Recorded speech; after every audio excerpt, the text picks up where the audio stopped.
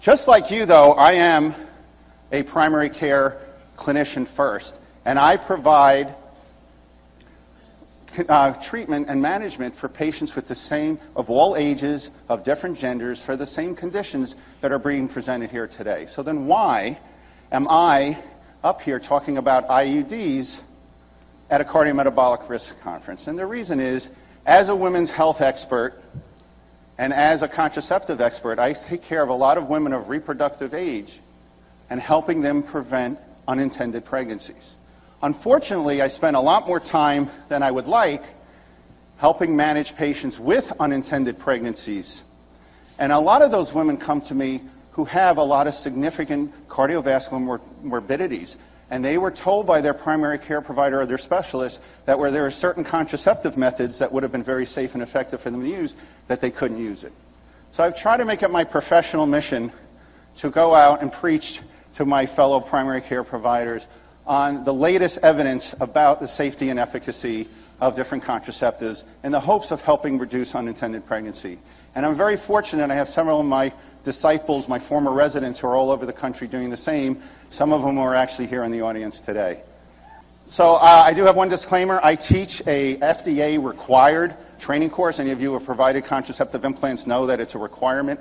So that is my only disclosure. You can thank me later, though, for insisting that we did include brand names in my slides, so you don't have to keep looking up Hippocrates to figure out what is he talking about. Thank you.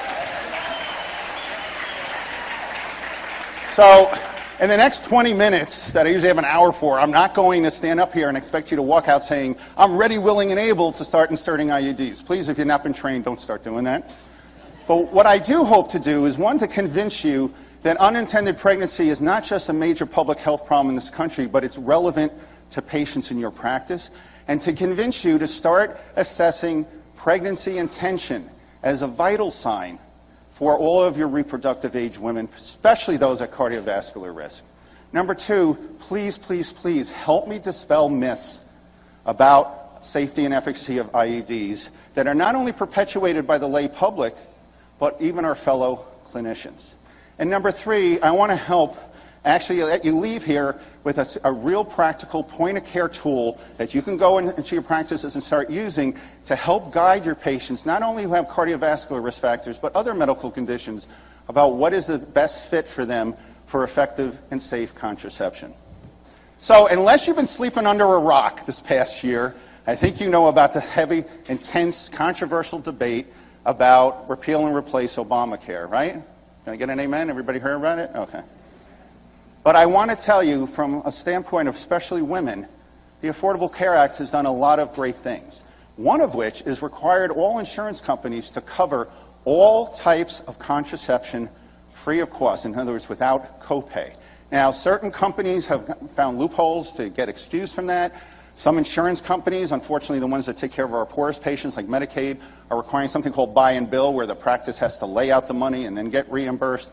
But for the most part, it has improved access and use of effective means of contraception for at least our insured patients. Unfortunately, our uninsured are still falling through the cracks. And at no time in history have we had more contraceptive options available to our patients. And this list keeps growing every year. And because of that, we now have the lowest rates of adolescent pregnancy in this country. And that's not from abstinence only. And we have had some decrease in overall pregnancy rates. This number used to be 50% if I was giving this talk 6 years ago. But I think you'd still argue that 40% of pregnancy being unintended is still significant. Now you might argue, well, some of those are just mistimed. You know, I wanted to get married first, I wanted to go on that trip around the world, we wanted to buy a house first. But look at this. This rate has decreased from 50%, but still 40% of those pregnancies were not just mistimed, they were unwanted, and result in 40% of unintended pregnancies still result in elective abortion. That doesn't include miscarriage or spontaneous abortion. And I'm not here to discuss about that controversy, but from a medical standpoint, a public health standpoint, I think you'd agree that this is still a very significant public health problem. I think most disturbing is then when you look at women who had an unintended pregnancy and you interview them, their previous 3 months they were using an FDA-approved method of contraception. Were they lying? No. What they found is they weren't using it either properly or they weren't using it consistently. And I know it's easy to point a finger and say, come on, guy, how hard is it to take a pill? Well, I'll tell you, it isn't easy, guys, because we took our male medical students, we had them put 28 M&Ms in a bottle, we had them take one every day, and we looked at how many were left in the bottle at the end of the month, and thank God men can't get pregnant. It's actually very hard to prevent unintended pregnancy because women have about 360 chances to get pregnant if you look at reproductive age, 15 to 44, and that age is even getting expanded. So depending on how many children she wants, we can have a significant challenge trying to help a woman prevent pregnancy. So how do we help these patients so they don't wind up like her? Well, I'm on the pill. I also use the diaphragm with a contraceptive sponge. Alan wears a condom. Plus, we abstain completely from sex. And the answer is long-acting reversible contraception, or LARC for short. That includes IUDs and the contraceptive implant. And it's not just me standing up saying this.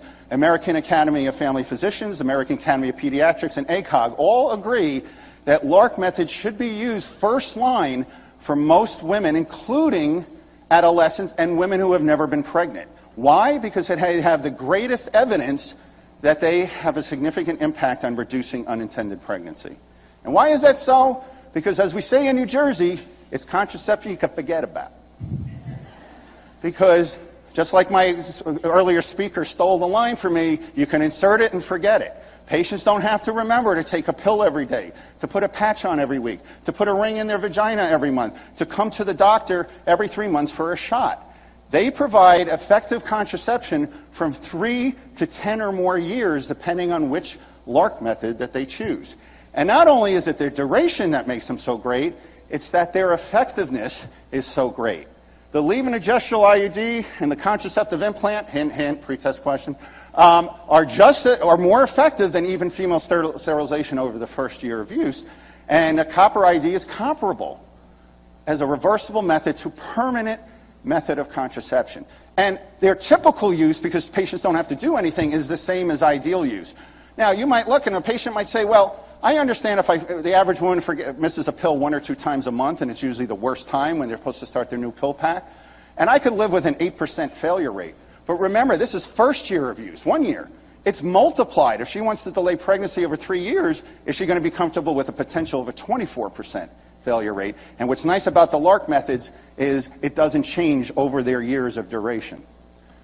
The other thing is when you look at real-world data, women are more likely to continue their LARC method than the pill, the patch, the ring, or injection. And this is true for 1-year continuation and 3-year continuation rates that there's excellent evidence for. And you might say, well, is it really cost effective that she only kept her IUD in for a year?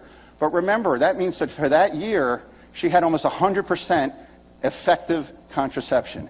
And that's why we have seen translation of this in real world to decrease unintended pregnancy. The problem is we haven't been able to translate that all across the country to all of our patients. In fact, if you look at other countries, the average use of IUDs and implants is about 26%. And guess who else in this country uses them that much? Female OBGYNs. But when we look at actual patients, it pales in comparison. Still, far and away, number one, it's the pill, followed by a close second, female sterilization. IUDs and implants really have not been adopted like they have everywhere else. Why is that? And let's focus on IUDs. Well, number one, if you didn't get trained on how to insert an IUD in residency, and unlike the implant where there's formal training, you can go to dinners and get trained, there really isn't that available for IUDs. So if you didn't get trained in your residency, you're probably not going to get trained in practice. And consciously or subconsciously, are you really going to recommend something whereas the patient then says yes, and you're like, oh shit, now I got to remember, who am I going to refer him to? Well, I have a friend who was an OBGYN, but she trained at a Catholic residency. I'm not sure if she learned how to put them in. And I will tell you that studies show that whether it be consciously or subconsciously, if you're not trained to put something in and now you have to make an extra step in terms of finding someone, it's going to make it less likely. And even if you do refer them, 50% drop off once they leave your office of whether they show up to get that done. Number two, just Google IUDs and see what comes up. And you'll see a ton of negative press and negative blogs all about the horrors of IUDs. And this misinformation is not only, again, perpetuated online by lay people and organizations with secondary gain, but also by our fellow clinicians. Also, a lot of clinicians are scared to get trained because they say, well, if I put it in and I perforate a patient, I'm going to get sued. Well, first of all, perforation rates are extremely low, 1 in 1,000 to 1 in 2,000. And you know how you manage a patient with a perforation? You manage them in the office. You monitor their blood pressure for a half hour, put them on an antibiotic, and you bring them back 4 to 6 weeks later and reattempt to put the IUD in. The real other problem, though, is upfront costs. Most insurances, you can order their IUD or implant, and they will ship it to you at no cost to you, and you insert it. But more and more insurances, especially our Medicaid ones, are requiring that you buy and stock that IUD, which some of them are very expensive, and then you have to submit and hope your colleague didn't forget to check off the J code to get reimbursed. And so that's been, I think, a real barrier. But the point is, with all of these other barriers, what happens is women are not being made aware. You don't see a lot of commercials. There's a few now, but you don't see a lot of direct-to-consumer advertising. And women, again, are overwhelmed with negative things that they hear from their friends, and so they're not even aware that this may be a good fit for them. So let me help dispel a couple myths. Number one, we may differ. The FDA says life begins at implantation. You and your patients may say, no, it starts at conception. That's okay, because guess what? IUDs prevent egg and sperm from meeting. There is no conception. How do I know this? Because IUDs don't cause ectopic pregnancies. In fact, they significantly reduce the risk of ectopic pregnancies. Because why? Because they prevent egg and sperm from meeting. That is why if you have a patient who has an ectopic history or they're at risk and they don't want to be pregnant, you should offer IUDs as an excellent method to reduce ectopic. That would not be the case if they didn't work that way. If they affected implantation, they would increase the risk of ectopic pregnancy. They do not cause PID. They do not prevent PID. But when you compare to other methods over their 3 to 5 to 10-year lifespan, you do not see significant increases in PID. Yes, if you insert an IUD when a woman has chlamydia or gonorrhea on their cervix, you can push it up into the uterus. So yes, you test the patient at the time of insertion. But other than that, you will not increase their risk for PID. It absolutely does not increase the risk of future pregnancies. In fact, the opposite is the problem. They are rapidly reversible. So if you're going to remove an IUD, your patient should leave with one of 3 things: a new IUD, another effective form of contraception, or prenatal vitamins. Because basically, when they leave that room, they are no longer protected against contraception. They are rapidly reversible. So a patient who wants to get pregnant, that's a good thing. If she doesn't, it may not be. They are not large in size. They're actually very small. So please, have a model of an IUD in a uterus. Patients' assumption of how big their uterus is and that the IUDs are gigantic is very misinformed. So it's nice to have one of the models, but please don't bring in the insertion rod. I had residents who did that. Patient says, I can't walk with that thing hanging out inside me. So make sure you know which kind of model you're showing. And I think most frustrating, because I have 4 daughters and they're not having sex till they're 30, but women who have never been pregnant, 3 of my daughters are actually IUD users. So it's something I believe in personally. But women who have never been pregnant are often the best candidates for LARC methods, including IUDs. Why? Because they're in college or they're starting new careers. They want to delay pregnancy the longest, and yet they're often told, oh no, you can't have an IUD. And if I were giving this talk just 4 years ago, there would only have been 2 IUDs I could talk about. But Skyla was approved 4 years ago, Loletta 2 years ago, and Kylena just last fall. So we now have 5 contraceptive options for our patients. 4 that contain a very low dose of levonorgestrel or progestin, and 1 that's non-hormonal, the copper IUD. And remember what I told you. How do they work? They prevent egg and sperm from meeting. Those copper ions in Paragard, the copper not in there like those bracelets on cable TV that give you energy. No, the copper's there because the ions kill sperm. The levonorgestrel not only kills sperm, but it creates a mucus plug that prevents sperm from even getting in to the uterus. So again, their primary mechanism is spermicidal. Yes, if you put it in when a patient's about to ovulate or ovulates, it will affect implantation, but that's extremely rare, with the exception maybe of emergency contraception. None of the IUDs work by preventing ovulation, so it's very different than other hormonal types of contraception. I know this is a very busy chart, and I'm sorry I don't have a mouse. It's like hemi-neglect. I can only point one way or the other or make you really dizzy. But what I tried to do is show you some of the differences between the IUDs. For instance, the levonorgestrel IUDs differ by how many milligrams of levonorgestrel they have, and that translates into duration as well as bleeding. And that's what I think is most clinically relevant. They're FDA approved for anywhere from 3 to 10 years. Liletta just got the approval for 4 years last week, so you can make that correction in your book. But I want you to know that we do a lot of things off-label, and there's evidence that you can use Paragard safely up to 12 years, and that you could use the Mirena Liletta up to 7 years in most patients. Also, the differences in bleeding are probably what's most clinically relevant to your patients besides duration. There's no hormone in Paragard, so first 2 or 3 months they might get some cramping or bleeding, but after that, no effect on their cycles, and the lower doses are less likely to cause amenorrhea. Skylo, the lowest, only 6%, Kylena, 12%, but Mirena and Liletta, very likely to cause amenorrhea or certainly significant changes in menstrual cycle for your patients. So how do I make this into plain English for you? Very simple.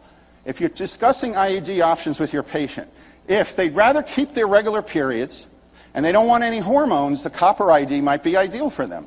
Their first 2 or 3 months, they might have some increased cramping or bleeding. You can give them a non-steroidal, and it usually subsides. However, if you have a patient who already has clinically significant heavy menstrual bleeding or pain, in other words, they miss work or they don't get to go to the Bon Jovi concert because of that, that is a patient who may not be a good candidate for copper IUD. The other thing, though copper IUDs are highly effective for emergency contraception. If you have a patient, you happen to stock it, that's the issue, and she comes in and she's had up to 5 days of unprotected sex and she's interested in an IUD, you could put it in, highly effective at preventing that pregnancy, and then she can keep it in up to 10 years later. That's pretty rare that you have that scenario, but it is something to be aware of.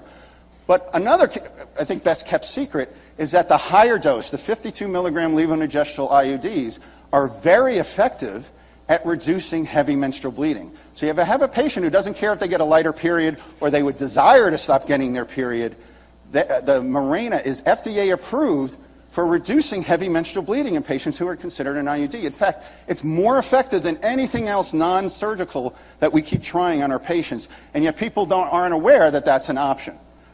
Lower dose levonorgestrel IUDs, they might lighten your period, but again, much less likely to cause amenorrhea. So patients who would prefer, even though there's no medical reason, but for cultural other reasons, would still rather get their cycles every month. So what does this all have to do with me being here at a cardiometabolic conference? And the reason is when you look at certain medical conditions, particularly those being presented here, like diabetes, when you have patients who have macrovascular complications, when you have patients who have very high or uncontrolled hypertension, when you have patients who have a history of thromboembolic disease or at high risk, these patients, one of their highest risks for morbidity and mortality for themselves is pregnancy. And one of the highest risks of morbidity and mortality to their fetus is pregnancy. These are patients that, unless they want to get pregnant, shouldn't. And I'm not just talking about these patients, even your patients who have well-controlled diabetes, even your patients who have well-controlled hypertension, or obesity with no other risk factors, significantly higher risk of morbidity and mortality with pregnancy. And the recommendation from all these healthcare organizations is you should consider long-acting, highly effective contraception for these patients until or unless they want or are able to get pregnant. And yet I will tell you, the specialists who take care of these patients are often the ones who tell them, you cannot use IUDs or implants. So how do I help guide you, because I'm not going to be there in the office. My daughter's a lawyer, but she's not available, and probably where you're practicing, to protect you, to say, how do I know this is true just because Dr. Levine said it? And this is this pretty color chart. How many of you are familiar with this? And I could tell you by the few hands that went up, unless you just don't like raising your hand, is that this is still one of the best kept secrets. This is created by the Center for Disease Control. It's called the United States Medical Eligibility Criteria for Contraceptive Use. And it's a guide that has the latest evidence for the safety and efficacy of different contraceptive methods based on medical conditions. Not just cardiovascular conditions, cancers, or autoimmune disease. What if I have a patient who's breastfeeding? What if I have a patient who just had bariatric surgery? So it has all different conditions, and it shows you what is the latest evidence. And all you have to do is Google USMEC, and you'll get this beautiful 64-page document that you can read at your leisure.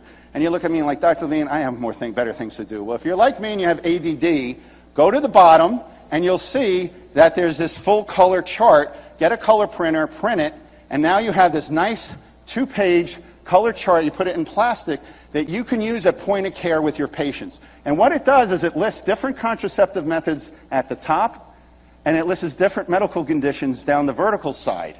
And for all you millennials out there, there's an app for it. So there's a free app. Just Google CDC contraception. I'm old school, and the reason I like the chart better, it's more visual to show my patients. Because what it does is it uses colors. Green for go, red for no. Why they have pink instead of yellow for caution, I don't know. But it basically, by the change in color, increases what is the risk versus the benefit of using that method. And for those of you who are colorblind, don't worry, it uses 1, 2, 3, 4. So let's try to apply this clinically. I have a patient, and she's diabetic, but she has bad acne or she has hirsutism. Let's say she has PCOS, and she's a diabetic. And she wants to use an estrogen-containing contraceptive to help her acne and her hirsutism. Can I do it?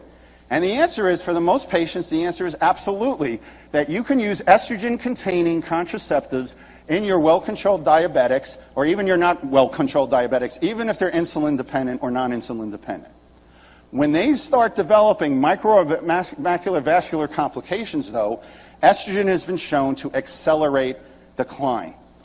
So in those patients, you do not want to use estrogen-containing products. But look here. Your implant, your copper IUD, your levonorgestrel IUD, all fields of green, it is safe to use. Even your patients who have like end-stage renal disease.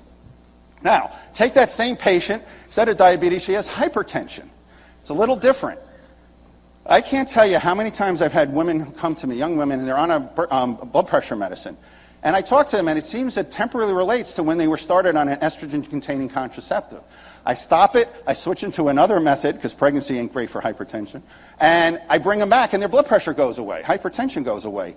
Estrogens can raise blood pressure, and be aware of that if you have a patient who suddenly develops elevated blood pressure when they're on estrogen-containing products. That's not to say that if I have a PCOS patient who begs me, because of my hirsutism or my acne, can I please stay on estrogen? Yes, but I follow them much closer. But once you get patients who are on more than one med or they're uncontrolled, you should definitely not be using estrogen, because it definitely is going to worsen their blood pressure and increase complications. Whereas again, when you look at the LARC methods, including the levonorgestrel and copper IUD, that's not an issue. This is one that I really like, is one of my biggest pet peeves, is I have women who have factor V Leiden mutation, anti-cardiolipin antibody, antiphospholipid antibody. They come, they have a history of a VTE, either a DVT or pulmonary embolus, and they're told, absolutely you cannot go on a progestin-containing contraception. And actually, that's not the case. We certainly know you cannot use estrogen in patients who have a history of VTE, because estrogen is prothrombotic. However, you can use implants, levonorgestrel IUDs, or copper IUDs in those patients. And in fact, when I have a woman who's on anticoagulation, and her periods are often much heavier because of that anticoagulation, the high-dose levonorgestrel IUD might actually help reduce that bothersome side effect of their anticoagulation. So there are very few absolute, they put for some reason, the relative ones in red. So there's very few absolute or relative contraindications to the IUDs. Most of them are gynecologic, but there aren't cardiovascular conditions for which any of the IUDs are contraindicated or even relatively contraindicated. So how do I help you, those of you who aren't going to be putting in IUDs yourselves? I haven't gotten you to now flock and get trained. Remember, patients who have chronic medical conditions are the ones who rarely come for well adult checkups, right? They keep coming in about their hypertension, their diabetes. They don't come in for well visits. And because of the new PAP guidelines, reproductive age women are usually coming in, every 3 to 5 years for a PAP. Or they're not even coming to you because they don't see you for the pap smear. So we're missing opportunities to counsel about contraception. So what I'm asking you is with your reproductive age women, to include pregnancy intention as a vital sign. In other words, ask your patients, what are your intentions for pregnancy? If they're sexually active, and if they're women who have sex with men, and they don't want to get pregnant in the next year, and especially if having an unintended pregnancy, in other words, getting pregnant before they desire, would have significant quality of life implications, like, oh my God, my parents will disown me, I'll have to drop out of school, I'll lose my job. Those are patients I want you to counsel LARC down. What do we traditionally do? We counsel pill up. Why? Because it takes me 30 seconds on my EMR to order Sprintec, right? But I will tell you that may not be the best fit. And studies show that if providers counsel in those particular patients, lark down, talk about IUDs and implants first, patients tend to be more amenable, they tend to use them more, they tend to continue them, and we see significant declines in unintended pregnancy rates in those patients. There are patients forget half of what you tell them in the office, right, as soon as they walk out the door. So there are nice handouts that the CDC has both in English and Spanish to help circle which contraceptive devices may be most appropriate for them so they could read more about it. So what's the take home? Unintended pregnancy, I hope I've convinced you, is a major public health problem. And if you take care of reproductive age women in your practice, it's certainly a major issue for you, especially your women who have cardiometabolic risk. And I hope you will assess pregnancy intention as a vital sign in your office. Please help me dispel myths about contraception. Keep up to date about the latest benefits and safety and efficacy of different contraceptive methods. What are some of the new methods? And try to use that point-of-care tool, USME, whether it's you millennials with an app or whether you use it on paper, and I think you'll find it very helpful as a guide for your patients. And with that, I hope you'll consider IUDs first line for most of your reproductive age women. Just as a take-home, I talked about the USMEC. There's also the U.S. Selected Practices. It also comes as an app. It's a nice guide, like if I'm going to start the patient on the ring, what are some things I need to know? And most things it tells you is you don't have to wait till a woman's period to start any method of contraception. But if you're not providing IUDs, what can I do? And I don't know anybody who does. You can have your patient, make them aware about Bedsider. It's a great app. It's a great website. They could put in their zip code, and it will show them what providers in their area do provide LARC methods. And also the Managing Contraception and Contraceptive Technology are great little tools for you to have in your book. So I hope you all agree that life is sexually transmitted. You'll adopt the philosophy that every child should be a wanted one.